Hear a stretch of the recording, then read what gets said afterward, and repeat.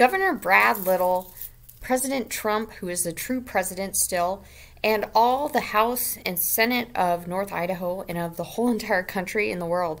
I am telling you, read these prophecies of John Leary. They are a bit depressing for those who don't completely trust in God and don't put their faith in God, but they're very, very enlightening to what's going on in our country with the inflation, with the illegal immigrants being bussed by Biden secretly in the night all over the United States to bring down our country financially, with open borders, which is against God's law. We're supposed to have our own borders.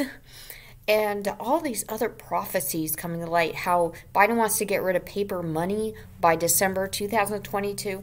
I do think this is for the sins of abortion, and we've all shared a part in the sin of abortion because we didn't quit our lives to stop the war on abortion. We went off and sought money as Catholics, and we still are doing that today.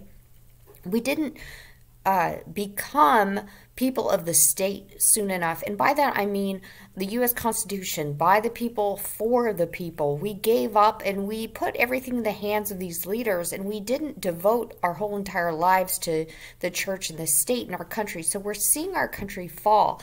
And we can't just point fingers. We really, and myself included, I spent a lot of time in LA. I spent a lot of time in college when I could have been more of an activist. I could have been, for example, trying to stop my parents' divorce. I could have quit my life sooner to stop the sins of abortion by the Holy Rosary. If your beads are breaking on the Holy Rosary, it's because Our Lady is telling you a sign, and that sign is that you're not praying the Rosary.